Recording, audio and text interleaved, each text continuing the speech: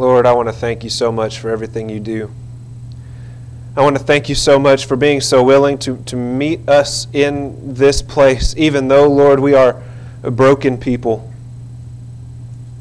Lord, I want to thank you for your Son, Jesus Christ, who gave his life for us even while we were still sinners. Lord, who loved us and created in us a heart to love you and to love other people. Lord, as we dive into this text of Scripture this morning, I want to ask you to just speak to our hearts and our minds. Lord, give us ears to hear. Give us minds to understand. And Lord, give us hearts to better love you. Lord, change us this morning. Draw us closer to you this morning. Let this text of Scripture weigh on our hearts. Let it be an encouragement to us, Lord, and let it convict us wherever we need to be convicted. Lord, we love you so, so, so much, and thank you for everything. In Jesus Christ's name we pray. Amen. Amen. When I look at the world today, there is a tendency that most people have, I think, and it is the tendency we have to sell ourselves short. Have we heard this phrase before? To sell ourselves short.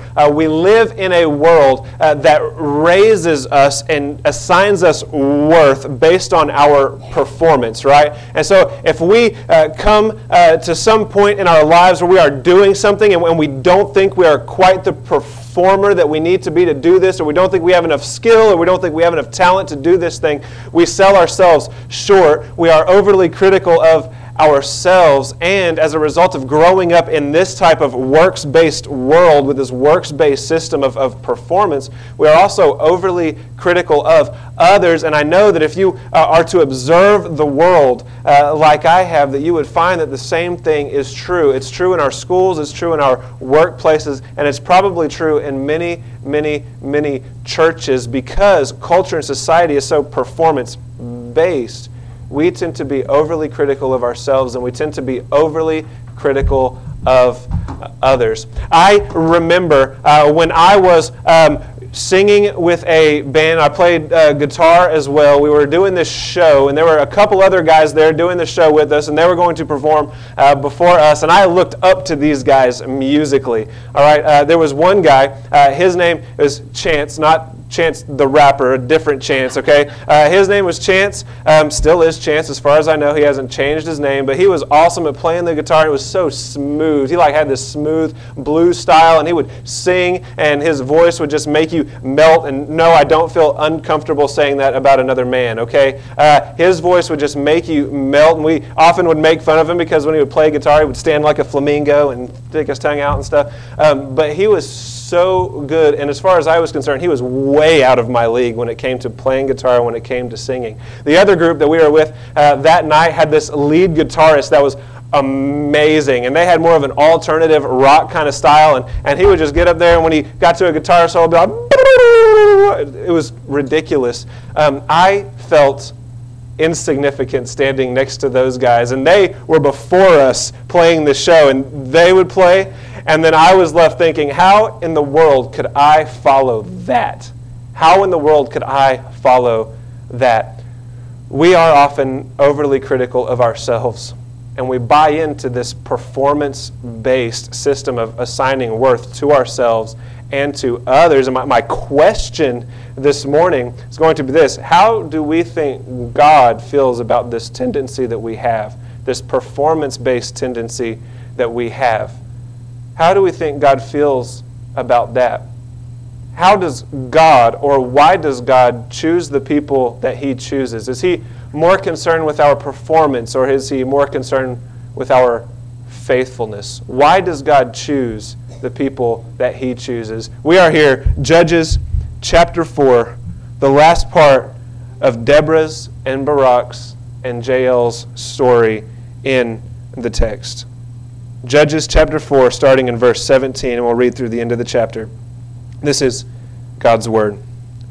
Meanwhile, Sisera, remember Sisera is the the Canaanite general warmonger guy who is oppressing Israel. All right. Meanwhile, Sisera had fled on foot to the tent of Jael, the wife of Heber the Kenite, because there was peace between King Jabin of Hazor and the family of Heber the Kenite.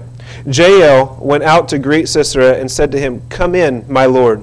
Come in with me. Don't be afraid."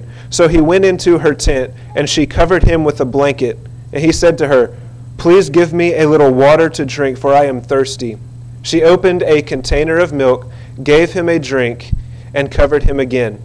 Then he said to her, "Stand at the entrance of the tent. If a man comes and asks you, 'Is there any man here?' say, 'No, hide me from the people who are chasing me.'" That's what he's saying. While he was sleeping from exhaustion, Heber's wife, Jael, took a tent peg, grabbed a hammer, and went silently to Sisera. She hammered the peg into his temple and drove it into the ground, and, of course, he died. When Barak arrived in pursuit of Sisera, Jael went out to greet him and said to him, "Come, and I will show you the man you are looking for." So he went in with her, and there was Sisera laying dead with a tent peg through his temple. That day, God, this is important, God subdued King Jabin of Canaan before the Israelites. The power of the Israelites continued to increase against Jabin of Canaan until they destroyed him. As we look to this passage of Scripture, I want to observe it in two parts this morning. First of all, I want to look at what it means to be chosen by God, to be blessed by God, why God chooses certain people to do His work and doesn't choose others. And then I just want to again abide in the glory of God. So we will look at being chosen, and then we will consider again God's glory. In this passage of Scripture, there are three main characters who are good guys, right? There is Deborah, who served as a prophetess and a judge. We get that at the beginning of Judges chapter 4. There is Barak, who is the Israelite general, and there is Jael, who is this housewife who is not mentioned until the very end of the story, right? Not worthy, really, of being considered by the world's standards at this point in time, yet she becomes this main character in the story, and she's the one who essentially deals the final blow in the story to Israelites' enemies. God uses her in this way. Here is what I realize when we think about the types of people that God chooses. As we read through Scripture, over and over again, through the Scriptures, we see God choosing people who are humble in spirit and people who are humble in their circumstance. Deborah was serving as a judge. Barak was the leader of Israel's army. If somebody is going to win the victory, it's going to be one of these two, right? You're going to guess beforehand that these guys are going to defeat Israel's enemy. And God, because God desires to receive all glory, right? That's what we've been talking about this whole series. This is what brokenness in the world is about. It's about taking us from trying to achieve our own glory and about pointing us toward God and pulling us in to abide in the glory of God. God is doing this thing in such a way where no one can say, Israel delivered Israel, or Deborah delivered Israel, or Barak delivered Israel. No, there's this housewife. And Sisera goes and hides in her tent, and she takes the opportunity that God gives her. This isn't happening if it's not a work of God, right? God takes Jael, this woman, this housewife, who is not a judge and who is not a prophetess. Jael isn't trying to do anything on a national level at all. She's not pursuing political office of any kind. She is a housewife, right? She's just tending to the duties of her household. Jael is not this strong military presence. Jael doesn't have any specific skills or talents that we know of. She doesn't even have any decent weapons in the house, right? She grabs a tent peg, and he uses that to destroy the leader of the Canaanite army. God is doing things in such a way. When we read the story in Scripture, the only conclusion we can draw is God is doing this work. God is delivering His people, Israel. God is freeing His people from the oppression, not just of their physical, material enemies, but from the oppression of sin in their lives, which which we have talked about. God is doing this work.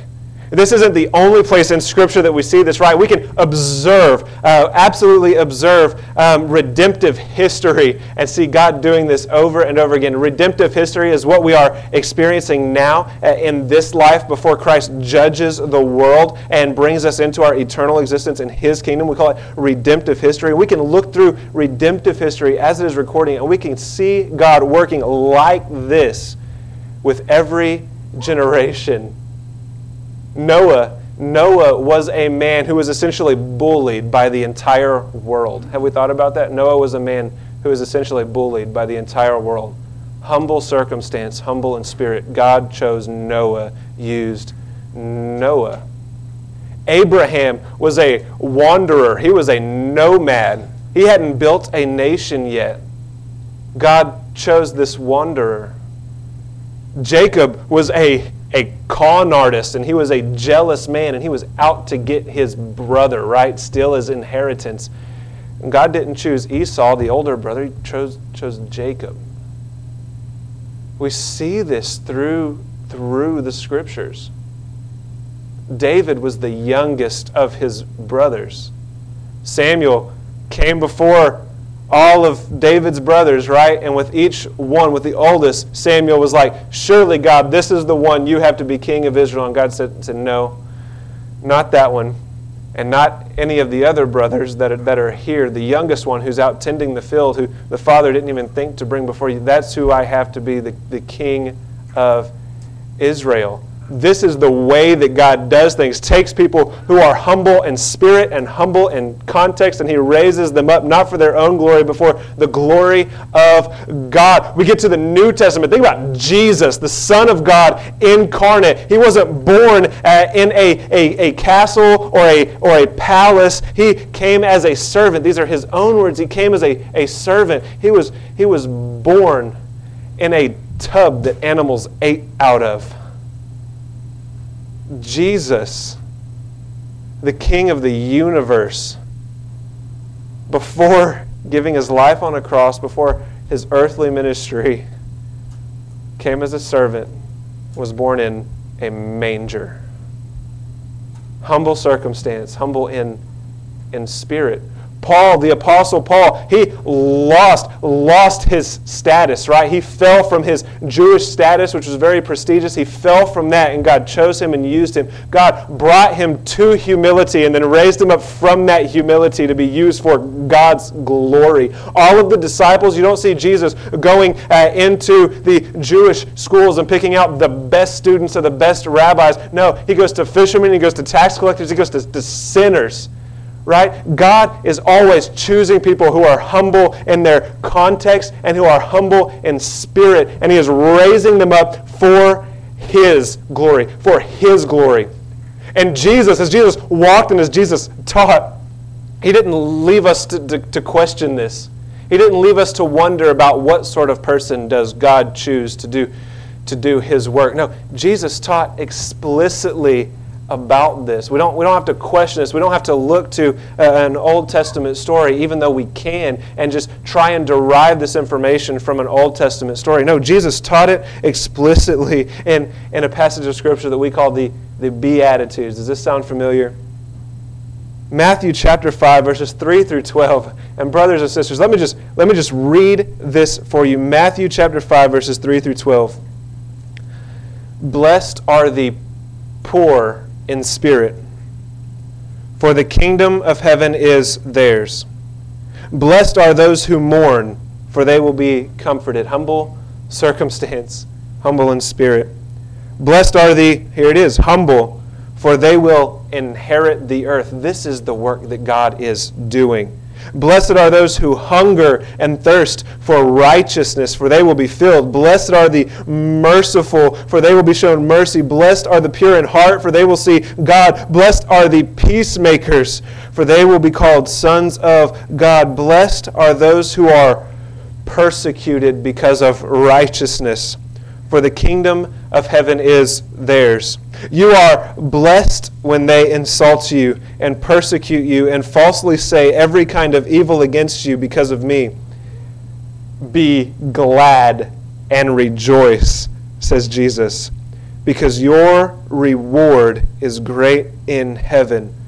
For that is how they persecuted the prophets who came before you. God, the reason he does what he does, or the reason he chooses the people he chooses to do his work, is not because they have something to offer, because they're the most talented musician or preacher, because they have this great skill set behind them. God doesn't choose people based on those things. We even look at the nation of Israel. Why did God choose the nation of Israel? Do you guys know why God chose the nation of Israel? Why? What's going on in the mind of God? Deuteronomy chapter 7, verses 7 through 9. And feel free to write this down and read through this later. Deuteronomy chapter 7, verses 7 through 9. God gives us the answer in Israel's history. He says explicitly there, I did not choose you because you were more numerous than the other nations, because you were not more numerous than the other nations. He also says, I did not choose you and use you because you were righteous, because you are not a righteous people. In fact, we read through Israel's history, right? Obviously, they are not a righteous people. No, God wasn't raising up a people to glorify that people. He wasn't raising up a people from their own strength. He was raising up a people so that in their weakness, his strength would be made evident. He wasn't raising up a people from their strength. He was raising up a people so that in their weakness, his strength would be made evident. God receives all glory. God is the only one to whom glory belongs. And as we've been talking the last 3 weeks, right, that's the reason that we experience brokenness and hurt and suffering in this world. It's the reason we are overly critical of ourselves regarding our performance. And God looks at us and he says, look, child, I do not judge you based on your performance or your talent or your skill or your righteousness or the size of your nation or the size of your bank account. I do not judge you based on any of these things. I choose you so that my strength may be made known in your weakness, and so that I might receive glory through you. This is the reason that God does what he does. And so here in this place tonight, those listening on Facebook Live or watching on Facebook Live, look, we often feel hurt, right? Like me playing in a band years ago, looking at these other guys and thinking to myself, how can I follow that? We are overly critical of ourselves. We are overly critical of others. We feel the weight of this world as we are judged by our performance. We are stressed out because there's not enough time in the day to get everything done that we need to get done. We feel like we don't really know how to raise our children, right? We're just trying to figure things out as we go. And we read book after book after book, and that doesn't seem to help, right? We feel the weight of insufficiency bearing down on us. We feel it in the depths of our bones. The world is broken, and we are broken under this weight. And God is working this out in our lives on purpose, because he wants us to know that we really are weak. And he wants us to abide in his glory and his strength. And when we abide in his glory and his strength, remember that always works out for our good, because that's what we were created to do. It is what we were created to do. For a pastor like myself, or for a preacher, or for anybody who teaches in any setting, right? This is important for us to know. It means that when we stand before someone in order to teach or in order to preach or in order to offer something that might be helpful and might be beneficial, we don't come from a place of strength. We can't come from a place of strength thinking that we have something to offer people that they don't already have access to. No, we have to come in our weakness. Come in our weakness, so that in that weakness, Christ's strength might be made evident. It becomes really an act of service. To our musicians, our singers, when we stand before the congregation in order to serve by leading the music of the church, we don't come from our strength thinking that we have enough talent behind us or we have enough skill behind us, or we don't come before the congregation thinking about our technical prowess, right? We can't come from a position of strength because we have nothing to offer the God of the universe. We come from our weakness, hoping that somehow through my efforts in leading music or in leading in any way, someone, despite my insufficiencies or in my weakness, would see the strength of God behind me and would then come to abide in the glory of God through something as simple as church music. The same applies to any position we might fill in the church, deacons and Sunday school teachers. The same applies to any position that we might fill outside of the church, whether we're teaching in school or whether we're doing manual labor or whether we're working in some sort of government capacity. We don't come from our strength. We come from our weakness. We come from our weakness. And that's the way that it has to be if we ever hope to be chosen and used by the God of the universe. Here, Grace Baptist Church, we don't come before our God and we don't come before our community from a place of strength. God doesn't choose churches based on their numbers, and this text applies specifically to us, right? God doesn't choose a church based on numbers. God doesn't choose a people based on numbers. God doesn't choose a people based on their righteousness. No, God chooses people out of their weakness. And I personally think this is a great comfort. I personally think this is a great comfort. And it's not like God, the God of the universe, isn't using everyone, right?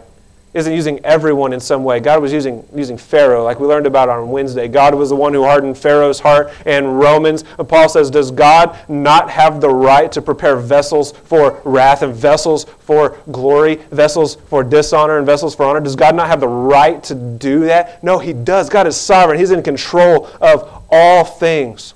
But here's what I learned. If I am coming from a place of humility, from a place of brokenness, from a place of weakness, God is choosing me to use in a positive manner for His kingdom, for His glory. But if I am prideful, God is working out my life, still achieving His own glory, by the way, but He may be using me in a negative manner. That's not blessing. That's the opposite of blessing. That's called being cursed by the God of the universe. And those who are in their pride that God wishes to use in a positive way for His glory, always, just like the Apostle Paul, always He brings them to a place of humility, like He did Paul, even blinding him on the road to Damascus, right? Always brings them to a place of humility, breaks them, and then raises them up for His glory. And then we get to abide in the glory of God, which is this amazing experience. And I can't even begin to describe it to you. But if you are here with me, then you know. If you are here with me, then you know. Here's the first thing that we learn in this passage of Scripture. God chooses those who are humble. And God uses those who are humble. Secondly, I just want to take a few moments and abide in the glory of God. Look here at the last verse in Judges chapter 4, the last couple of verses in Judges chapter 4, verse 23. That day, God. That day, God. Not Jael, not Barak, not Deborah. That day, God subdued King Jabin of Canaan before the Israelites. God.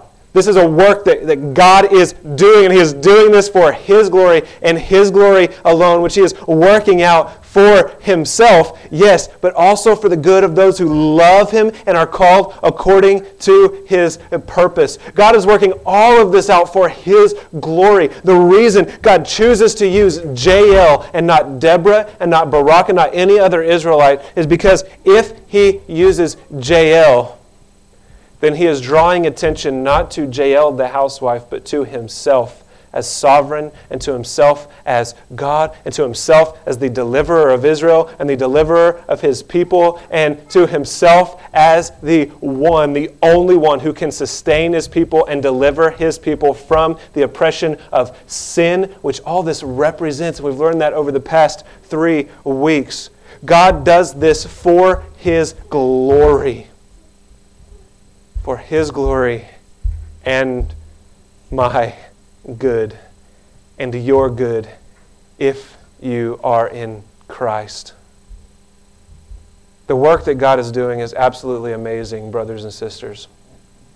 Now here in this text of Scripture, since God uses a woman rather than a man, I feel that this is a good time to talk about the role of women in the church. In fact, this text of Scripture speaks a lot into women's role in the church. Deborah, we see Deborah in this passage of Scripture.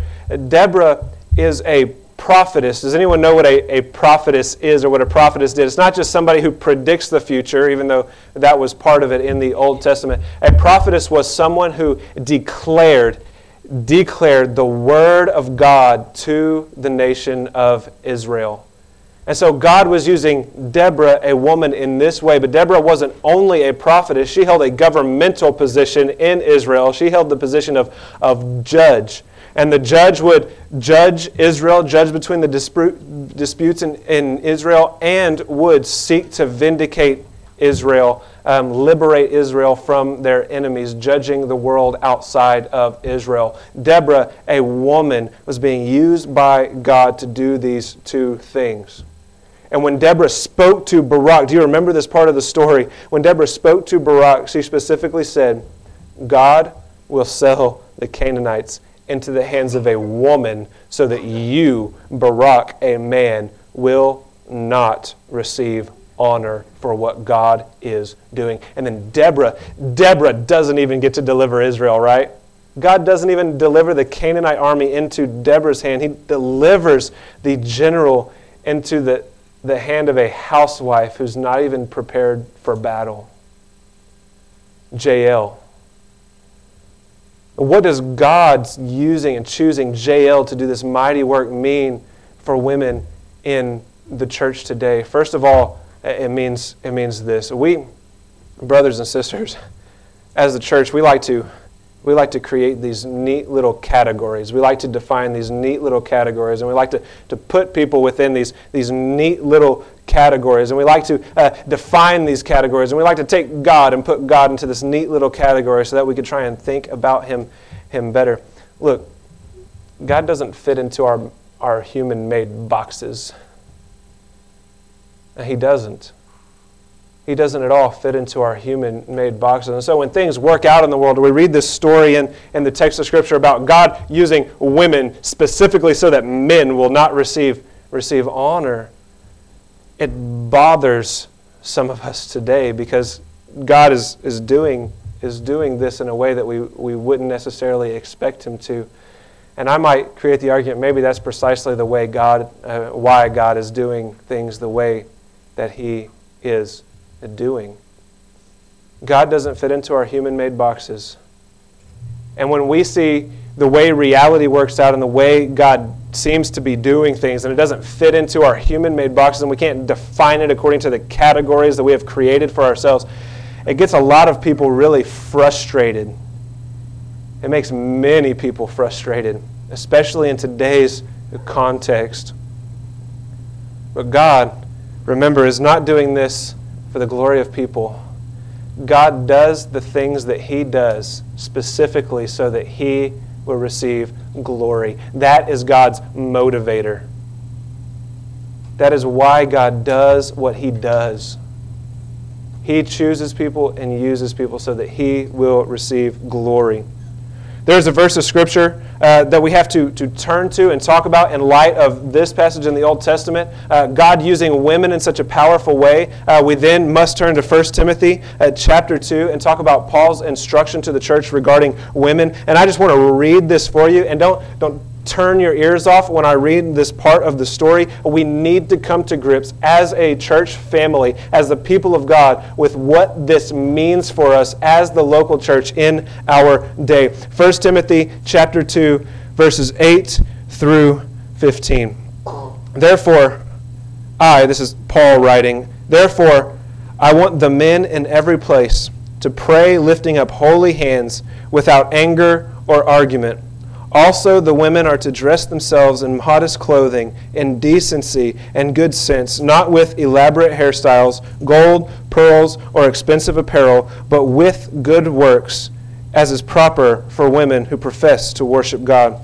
A woman is to learn quietly with full submission. I do not allow a woman to teach or to have authority over a man. Instead, she is to remain quiet. For Adam was formed first, then Eve. And Adam was not deceived, but the woman was deceived and transgressed. But she will be saved through childbearing if they continue in faith, love, and holiness with good sense. With good sense. So here, we almost see this contradiction, this tension in the text of Scripture. In one text of Scripture, God is using women, a woman as a prophetess, what would be considered in our day to be a preacher or pastor even. God is using a woman as a judge of Israel nationally. God is delivering a general into the hands of Jael, using women specifically so that men will not receive honor. And then we see Paul saying something like, I do not permit women to teach or to have authority over a man at all. What in the world is going on in the text of Scripture? Has Paul, the Apostle Paul, has he contradicted the Old Testament in any way? I'm going to say no. No, he has not. There's this important thing called context in the text of Scripture. We have to understand what comes before we understand the passage at hand. We have to understand one passage of Scripture in light of the entire body. And so the mistake we make when we read a passage like this passage in 1 Timothy is that we take it and we isolate it and we don't look at the surrounding text, and then we form all of this doctrine around this one text of Scripture, even though there is another text of Scripture, in fact, the letter 1 Timothy, and then the Bible as a whole around it that we have to look at too in order to understand this. And again, we create our human-made categories and we expect everything that God does to fit into these categories, but God does not fit into our box. Can we look at the context together? Is that okay? Look at verse 9 here, 1 Timothy chapter 2. Also, or likewise, the women are to, and then he gives the command for women. Likewise what? Look at verse 8. I want the men in every place to pray, lifting up holy hands without anger or argument. This instruction that Paul has for women is like the instruction that he has for men. They are instructions of the same type. Look at verses 1 through 7 there in chapter 2. First of all, then, I urge that petitions, prayers, intercessions, and thanksgivings be made for everyone, for kings and for all those who are in authority, so that we may lead a tranquil and quiet life, in all godliness and dignity. This is good, and it pleases God our Savior, who wants everyone to be saved and to come to the knowledge of the truth. Get this, for there is one God and one mediator between God and humanity, the man Christ Jesus, who gave himself as a ransom for all, a testimony at the proper time. For this I was appointed a herald, an apostle. I am telling the truth. I am not lying. And a teacher of the Gentiles in faith and truth. Paul doesn't start by saying, women, you need to be submissive to the men in your church. No, he starts out by saying, Christ is preeminent. Christ is the one who delivers. Christ is the one who died for you. Christ is the one who stands in your stead. Christ is the head of the church. This is the point that Paul is making. And then after this, he says, actually in the midst of him saying this, he says, kings and rulers, be humble, gentle, quiet. Okay, kings and rulers. Men, humble yourselves. Pray, lifting up holy hands. And women,